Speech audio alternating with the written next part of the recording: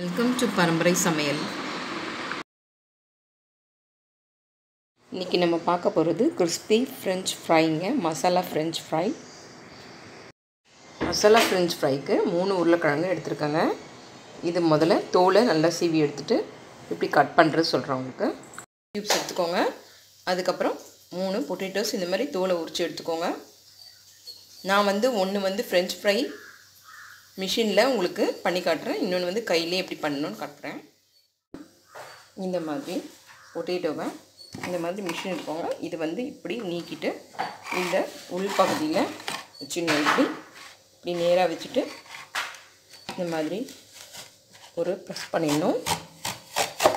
Press பண்ணிங்கன்னா இங்கே நீளமாக விழுந்துருங்க. இந்த மாதிரி ஃப்ரெஞ்ச் ஃப்ரைஸ் ஏற்ற மாதிரி இதை பாருங்கள், இந்த மாதிரி விழுந்துடும். முதல்ல இந்த மாதிரி 2ஆக கட் பண்ணிக்கோங்க. அதுக்கப்புறம் இந்த மாதிரி ஸ்லேஸாக கட் பண்ணி வச்சுக்கோங்க. இந்த மாதிரி ஸ்லேஸாக கட் பண்ணிவிட்டு இங்கே பாருங்கள்,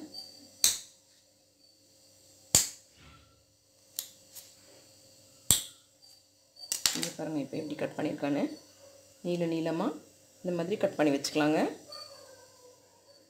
வச்சாச்சு. நம்ம ஐஸ் டியூப்ஸ்லாம் இதில் போட்டு கொஞ்ச நேரம் ஒரு 5 நிமிஷம் இந்த மாதிரி ஐஸ் டியூப்ஸ் போட்டு இதுக்குள்ளே தண்ணி ஊற்றி வச்சிடலாங்க. ஒரு 5 நிமிஷம் கழித்து நம்ம இது இந்த மாதிரி கட் பண்ணி வச்சுட்டு இதில் மசாலாலாம் எப்படி போடுறதுன்னு பார்க்கலாங்க. ஃபஸ்ட்டு நம்ம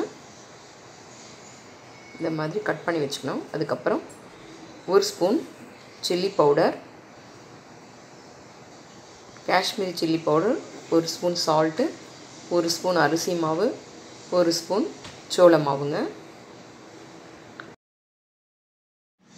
இந்த மாதிரி ஒரு பவுலில் எடுத்துகிட்டு ஃபஸ்ட்டு நம்ம அரிசி மாவை போட்டுக்கணுங்க.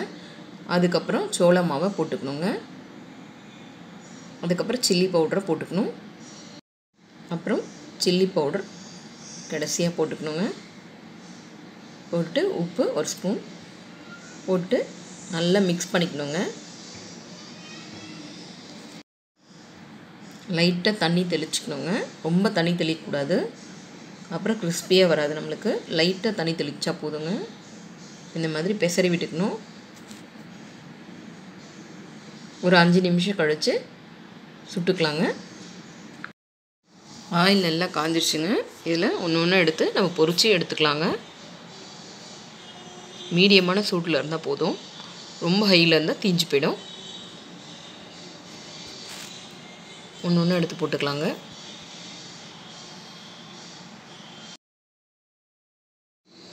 இந்த மாதிரி கிளறி விடுங்க.